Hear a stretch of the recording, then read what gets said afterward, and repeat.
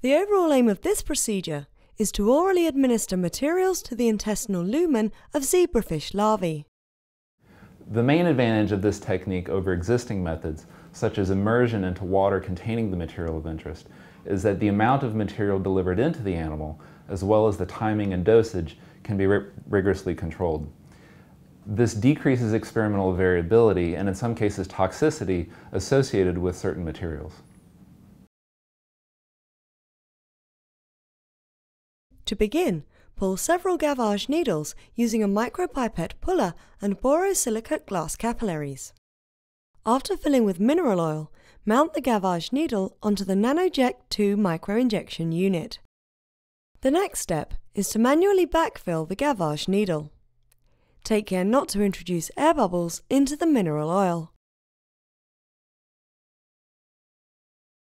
Use a blunt dissection probe to gently press each larva into the methyl cellulose, stabilizing their position.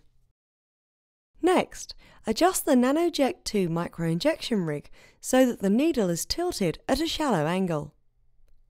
Make sure that the extension range will be sufficient to reach past the bottom of the well to minimize the need for future adjustments.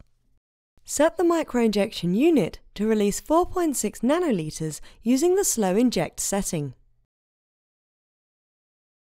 Position one hand to make minor adjustments of the plate containing the immobilized larvae and the other to control the micromanipulator of the microinjection unit. First, gently maneuver the gavage needle into the mouth of an anesthetized fish. Pass through the esophagus and slightly depress the esophageal sphincter to introduce the tip just inside the anterior intestinal bulb. Once inside the anterior bulb, gently administer the material. After removing the gavage needle, transfer the fish to a dish containing fresh media. Transfer the larvae to a petri dish or 6-well plate until needed for subsequent analysis. While attempting this procedure, make sure that the needle does not have jagged edges, that the fish are well positioned and secure in the methyl cellulose, and be careful and patient while learning to maneuver the needle through the larvae's esophagus.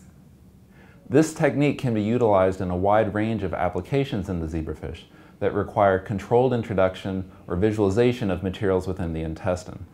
It allows for rigorous control over timing, route, and dosage of delivery into the animal, and greatly reduces variation within an experiment and between experiments.